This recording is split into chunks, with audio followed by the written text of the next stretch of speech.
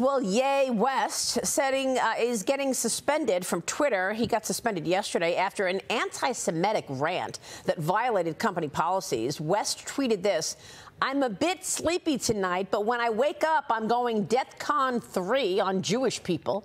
The funny thing is I actually can't be anti-Semitic because black people are actually Jew." The tweet in question has been deleted. The suspension from Twitter comes after West was knocked off of Instagram on Friday because he was wearing a White Lives Matter shirt again over the weekend. Dagan, I mean, the White Lives Matter shirt, I don't have a problem with, but what is this? What is this tweet?